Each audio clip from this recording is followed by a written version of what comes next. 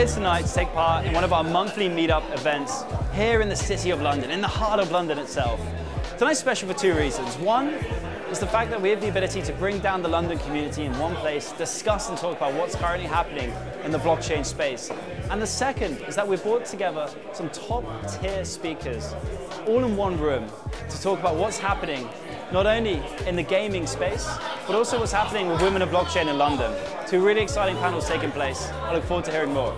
I had the immense pleasure of being here tonight to host a panel. It was especially exciting because it was an all-female panel of some really incredible women in blockchain. I host the SVK podcast Women in Blockchain every Thursday, which is the highlight of my week, speaking to exceptional women, and it was really great to chat to some more here this evening.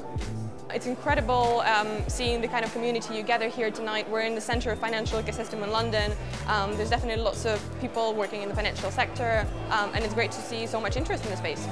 I'm here tonight because I'm really interested in the kind of game development studios, the kind of VC companies that are involved in the blockchain gaming space in London. It's a very fintechy sort of place, and I wondered if it was the same case with blockchain and cryptocurrency. And from what I've seen this evening, it's been very much the case. SVK Crypto is a really exciting company. The building a community specifically around EOS and EOS.io I think is really interesting. I think the fund is very cool. Funding projects to scale the platform has been pretty transformative in the space. And Shane is obviously a legend. I've known the team for a little while.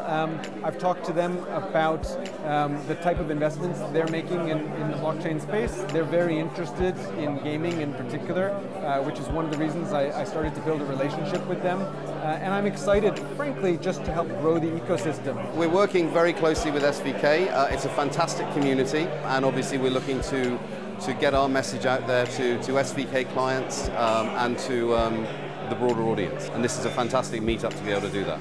A couple of topics today that we're going to cover include obviously the Facebook new coin, which is sort of quite a nice backdrop in terms of news for tonight's event. We'll also discuss different perspectives on venture capital, the adaptations to Web 3.0 ecosystem, and generally what's happening in the future. I'm a big believer that in a few years' time, we're all going to be using this technology in our day-to-day lives without even knowing it. It'll be how we're figuring out payments, it will be how we will be managing aspects of our identity and our data, and it will be how we're interacting with companies and in many cases also with each other. The future of blockchain is actually much bigger than fintech to begin with. I think it's a fantastic technology that can be used for so many things, and one of them is consumer entertainment.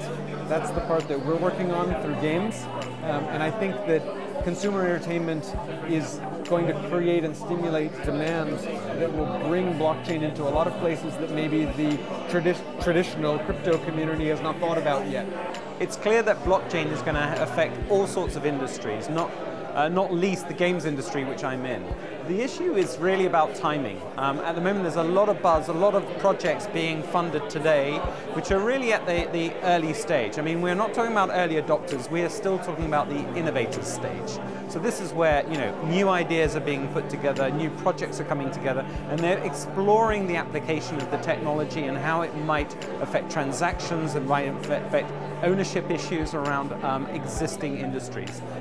But in terms of when it will start to reach mass adoption, I would still say it's another 3 to 5 years. There's real opportunities now for mass adoption, not just within the gaming sector, but also within the advertising and the whole consumer engagement space, which is where we play. We are super excited for the way things are going. I think the future of blockchain is almost now. We're at that point now. Blockchain has the ability to disrupt and challenge so many different industries out there. That's really going to benefit the greater good. For me, every day that I'm in the industry, every day I see the community grow is another day that excites me and makes me happy to do what I do each and every day.